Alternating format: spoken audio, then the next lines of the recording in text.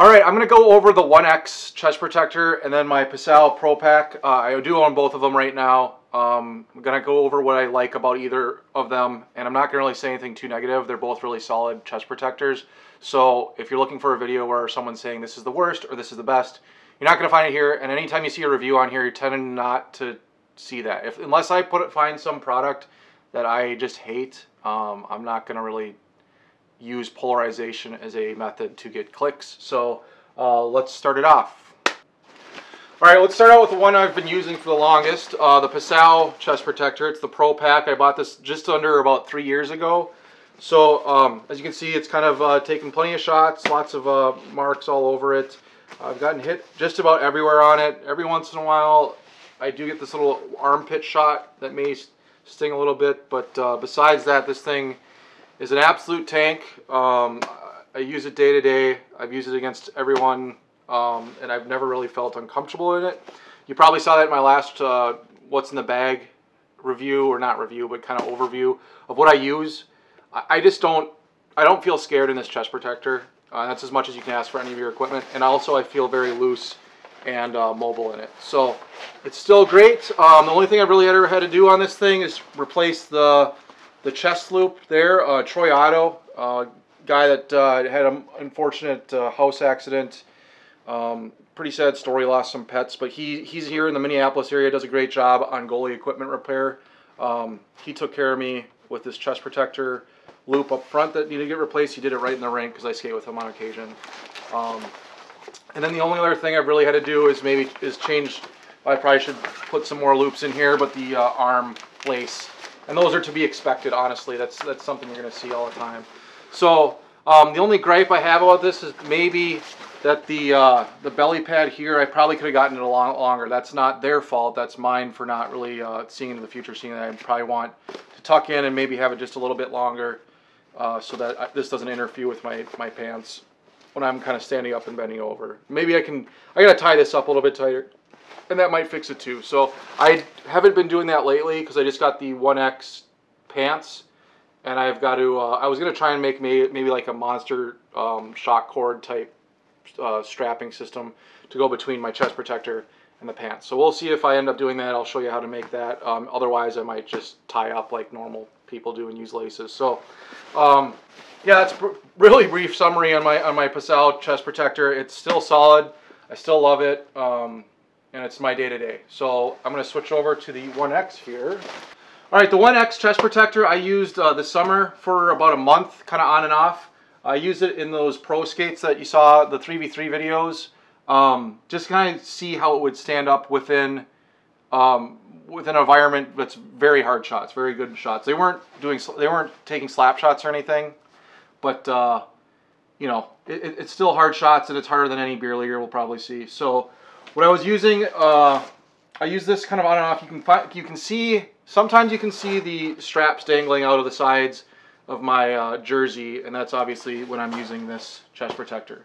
So a few good things about this chest protector. Right off the bat, it's super light. It's super, super light. I do like that, and it breathes super well. I sweat a lot, so the fact that this thing can kind of breathe so easily made me like it quite a bit. The one thing that I did not like is that it really feels, it almost feels like a board on your chest. I think older Bauer chest protectors kind of feel like that too. Maybe I need to let it break in more, maybe not, but it definitely felt kind of like it floats off of you. And part of the benefit of that floating off you a little bit on your chest is that it's going to let the air or the heat kind of seep out. It'll let it breathe a little bit better. So the good and bad of it was that it would breathe better, but it would breathe better because of that gap being created in my chest that kind of stuck out. And I don't know if I like that too much. I don't know. I think the materials alone could give you enough of a benefit where that doesn't need to be part of it. And maybe again, that's just because it's new. It was newer. I didn't use it more than a month. Maybe it needs more time to break in. So the elbows on these, when you're putting them on, they feel kind of flimsy, but honestly, I feel they're actually pretty strong. They just feel very soft. Like if you can see that there, like that just feels odd when you're putting it on. There is a hard plastic piece in here. And throughout there's this kind of honeycombed. You probably can't see that, but there is these holes throughout the foams in it, and I actually like that a lot, just because it does help you breathe. It does let that sweat get out, and lets you cool off a little bit better. I do wish more companies would do stuff like that, just because some of us sweat a lot, and I'm one of them. So the back protection is great. You can just cinch that down. Like I said, that's a cool system they have here, just to kind of get the gear on and off quick. You can just pull that back. I never really did anything with these. I kind of would tuck them in a little bit, but I didn't strap them into anything else or tie them in the front or anything, because I'm too round. The arm protection is, I mean, it's stolen from Warrior. They use the exoskeleton design, which, you know what, that's cool. If a company's doing something that other people like, you're going to see them use the same principles on their gear. So it's cool that they're using it, I think. The curved composite stuff, it seems very strong. I wouldn't worry about shots getting taken here. I took a number of hard shots off my arms, and I didn't notice anything.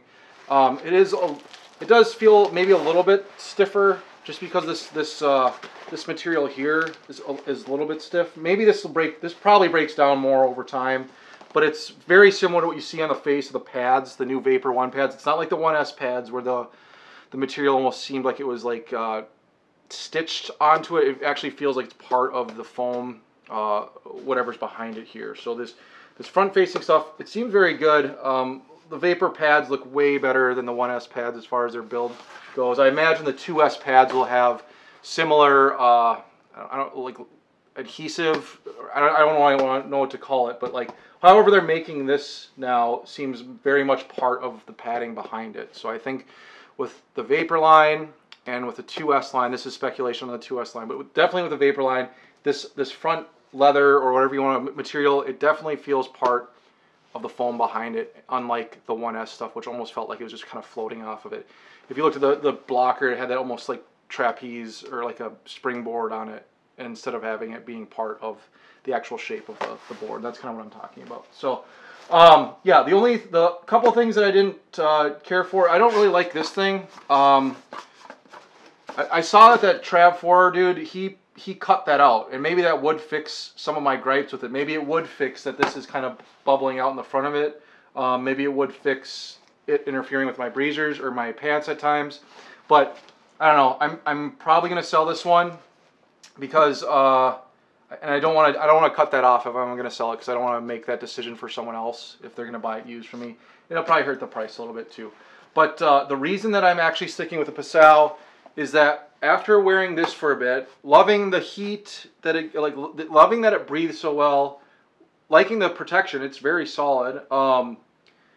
It's still, at the end of the day, it kind of felt bulky on me. And again, I've only used it probably 6, 7 skates, maybe 5, 6, 7 skates, somewhere in there. Maybe it needs more break-in. Maybe I should have stood in the shower, break-in. Maybe I should have done a bunch of push-ups in it or something. It's not like it's not mobile. It is for sure mobile, but it just has that a little bit of stiffness.